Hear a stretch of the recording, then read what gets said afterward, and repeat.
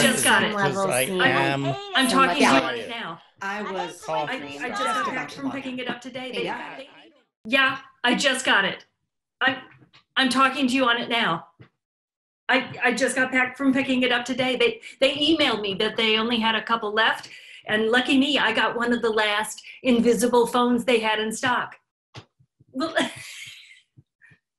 of course I can't see it. Look, it's right here. See? I mean, do you see that you can't see it? Oh yeah, the chargers are invisible too. Yeah. It was funny because when I went to do the curbside pickup, I had to wait in the car for a really long time because they couldn't find it. The workers were feeling around like they were in the dark, even though they weren't. Yeah, through the windows. They looked like sleepwalking mimes. Yeah. It's a unique situation.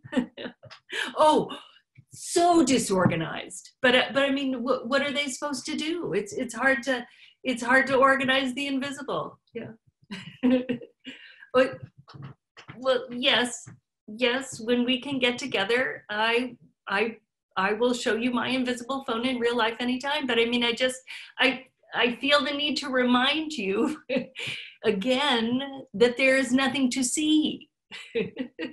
Look, if you hold your own hand up to your ear and look at yourself right now, that's the gist of, yes, that's it. That's it. That's all there is. Yeah, they recommend keeping it in a special box when it's not in use, so that's what I'm going to do. You're right. It will look like there's nothing inside. But you know what they say, you can't judge a book by its cover. Well, it's the same for boxes. Hey, remember when everyone would pretend that bananas were phones? No one does that anymore because bananas don't look anything like phones anymore. Nothing looks like anything anymore. Even phones are invisible. You can't see them at all.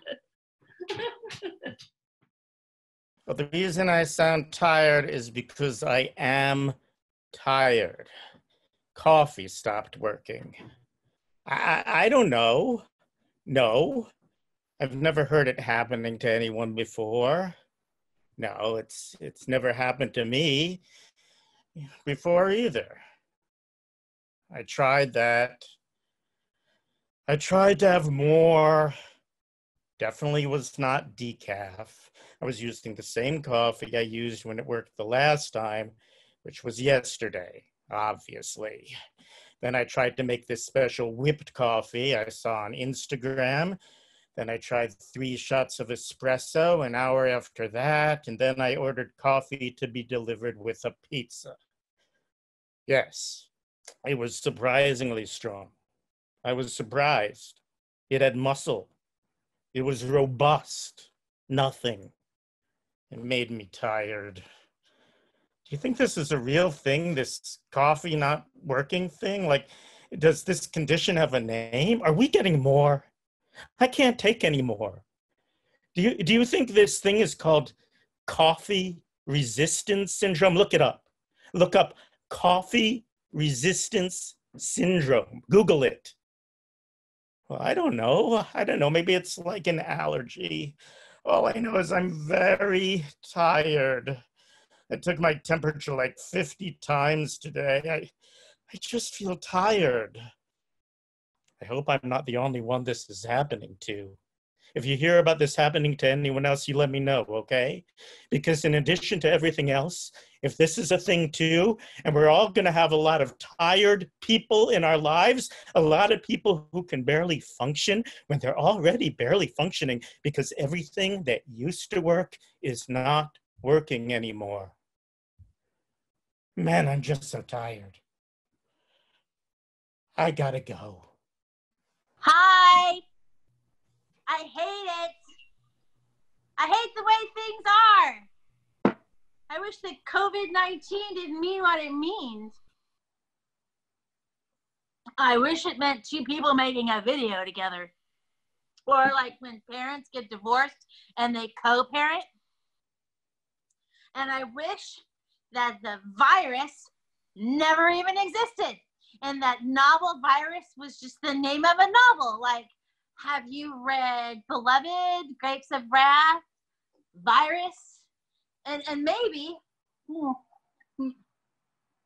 the novel Virus could be about someone getting really popular on the internet despite all kinds of obstacles, and then we could have a book club about it in person with wine.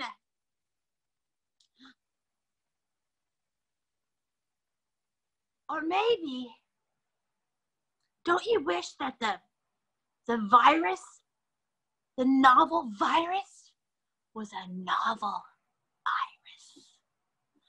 The flower instead? Like a never before seen virus showing up in backyards all over the world, a virus that could even poke through snow.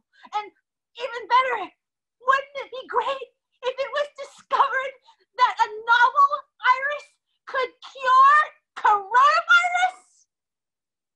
And failing that, don't you wish you could just change your name to Onomatopoeia?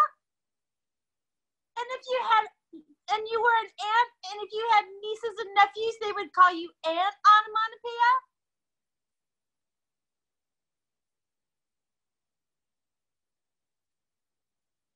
Wait a second.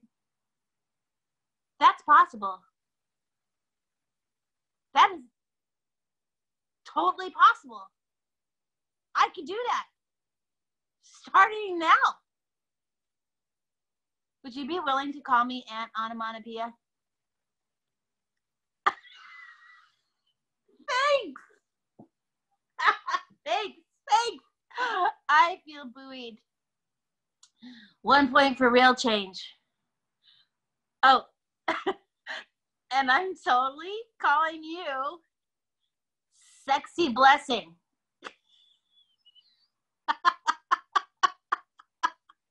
Why wouldn't I? You are one. Doesn't this on some level seem so much like a dream? Think about it. Like, what if it was before this and I called you and I said, I just had a crazy dream. And you said, really? Tell me about it. And I said, well, in my dream, there was some kind of global pandemic and everyone had to wear masks if they went outside. And some people had to stay home as much as possible. Parents were losing it big time. Schools and offices and stores had to shut down. Makeshift hospitals were set up in convention centers, and thousands of people died, and some of them even died trying to help other people not die. It was so sad. In cities, ambulance sirens could be heard all day and night, like screaming. People started sewing masks because there was a shortage, and there was a shortage of toilet paper and hand sanitizer and respirators because the disease made it so people couldn't breathe. It was difficult to find out who even had the virus because there weren't enough tests either. And some people had no symptoms at all, and no one knew what was what. It was scary and crazy. And the leader in the US was this Trump-like dude. And so, of course, that made everything suck even more. It was like the world broke up with all people and told us all to get our shit together and that it was going no contact. It wasn't even interested in relationship counseling. The world said it was just going to focus on the animals, stars, and oceans. A lot of human life had to happen online, even funerals, even weddings. In the dream, virtual reality became actual reality, and everyone was in the virtual reality together, like a hologram, and their assignment was to get through it and make it mean something. so that they could be allowed to be real again. So the world would take them back. They had to do it with love and imagination, like in the Velveteen Rabbit. That was the only way to get out of the hologram. Hi, boss. Yeah, I was just about to log in. Yeah, I was going to look at all the essential stuff. But I'm calling just now because I've decided not to do any work today after all. I'm going to stop and just not do it. No, I'm not sick. Oh, thank goodness. No, I'm not sick at all. Rather, I'm quite the opposite. I feel fantastic. And I feel too good, too well to log in. I mean, it might sound weird with everything going on, but the truth is I haven't felt this good in ages. And no, not taking a sick day. No, I'm definitely not joking. Yeah, you're right. I could pretend to be sick and call in sick, but I feel too well to do that. Yeah, I feel too well to call feeling this good not good. What do I mean by too well? I mean, I feel first rate, shipshape, stupendous, and superb. You don't get it? Okay. What I'm trying to tell you is that I feel marvelous, fantastic, sterling, and sublime. I feel deluxe and excellent. I feel wonderful. Do you get it now? Yeah, I know we have a deadline, but yeah, I feel too good, too alive to worry about to care about any sort of deadline, any line that's dead. Get it?